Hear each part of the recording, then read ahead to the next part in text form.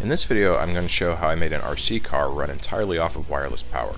There are no batteries on board. The car is getting 100% of its electrical power from my transmitter loop. After successfully producing wireless power transfer in my previous video, I wanted to see if I could power more than just some LEDs. A friend of mine suggested powering an RC car, so I went and bought the cheapest one I could find on Amazon. After a quick test to make sure the car worked, I started taking it apart to see how to modify it. The nice thing about such cheap toys is that they're really simple and easy to disassemble. I replaced the 3.6 volt battery with some test leads and hooked them up to my power supply to see what kind of current this thing will pull when it's running. Without a load, it pulled about 0.6 amps, and the stall current was about 3.5 amps. I'd expect in most cases it would probably pull less than 2 amps though, so I could definitely feed that with my power transmitter. To regulate the wireless power to a consistent supply voltage, I got some cheap buck converters that can put out up to 2 amps. I connected a 2 ohm resistor to the output of the converter to approximate the load from the RC car, then moved the input voltage up and down on my power supply. The output voltage held steady as long as the input was greater than 1 volt above my set point. Next, I soldered the power leads from the RC car to the output of the buck converter to see if the car would run off the converter as I supplied the converter with different voltages from my power supply.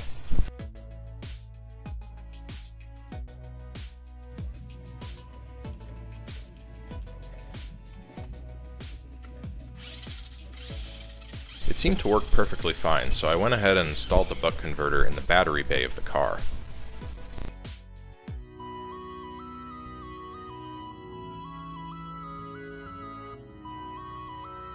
Next, I designed a bracket to fit over the body of the car, kind of like a saddle, which I'd use to mount the power receiver circuitry to. This fits snugly over the contour of the car body, and I glued it in place. Then I designed the long arms that would hold the 16-inch receiver loop in place around the car. These were bolted onto the saddle with number 6 screws.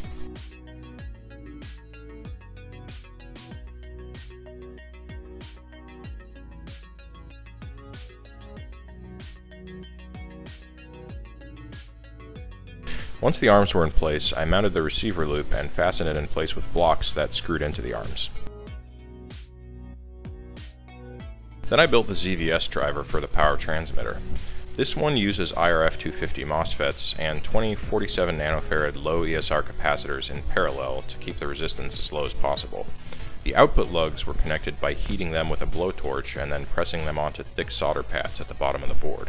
This will drive a 30-inch loop of copper tubing as the transmitter, running at about 100 kHz. You can find a guide on how to build this circuit in my video about induction heating. Next, I installed the receiver rectifier. This would take the high-frequency input voltage and turn it into a smooth DC voltage with a bridge rectifier and a large capacitor bank, which would then feed the buck converter. The field produced by the transmitter hits the receiver coil, which has this resonant capacitor to tune it to the 100 kHz that the transmitter is operating at. The high-frequency alternating current passes through a bridge rectifier to the DC output, onto the buck converter, which regulates the voltage to 3.6 volts, and finally to the internals of the RC car like the radio, motor, and steering servo. Now that everything is built, it's time to try it out. For my first test, I'm only going to run the transmitter at 12 volts to make sure nothing blows up.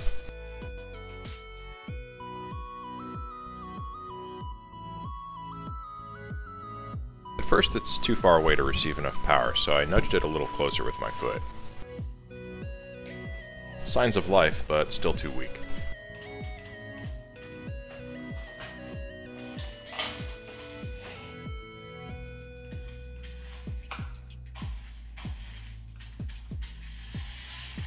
One interesting thing I noticed is that when the car is halfway over the transmitter loop, it gets almost nothing at all, but as it moves outside a little bit, it starts to get more.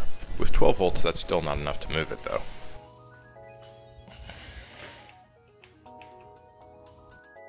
Now let's see what it'll do with the transmitter at 31 volts.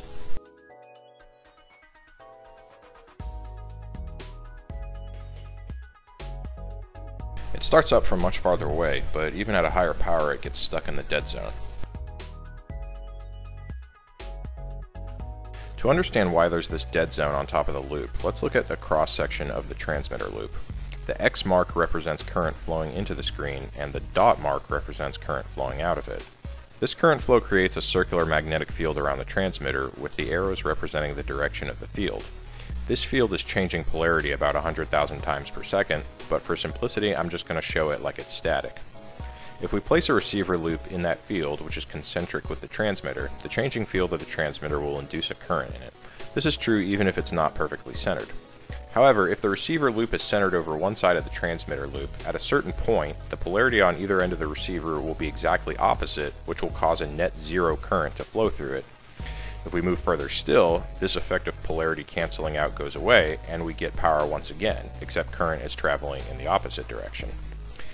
Looking at the transmitter loop from the top down, most of the area inside and the outer edges provide power to the receiver, but the area directly above the line is a dead zone. Okay, back to the test.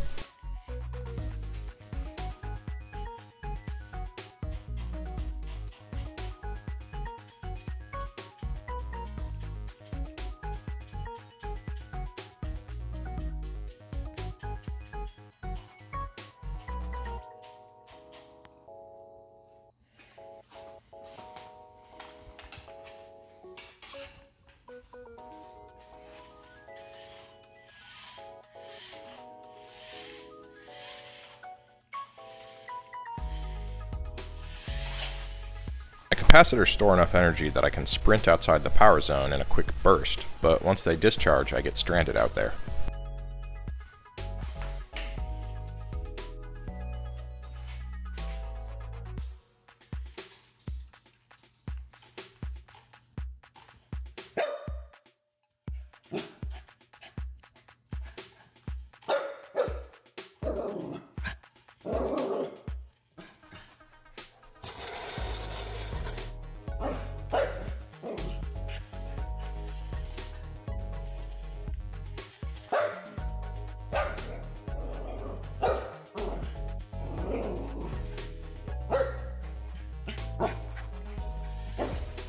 I guess the transmitter worked a little too well because when I drove close to it, the receiver wires connected to the resonant capacitors started to smoke and melt.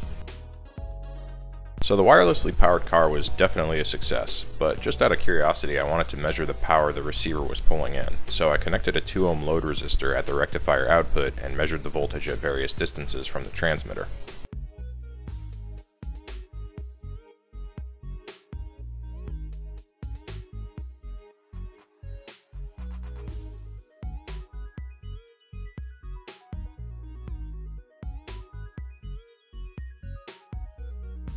The highest voltage I measured was about 8.7 volts. Across a 2 ohm resistor that comes out to 38 watts, which was enough power to make the resistor too hot to touch. That's all for this video. In future videos, I'm going to try and make this device fly a drone, so stay tuned.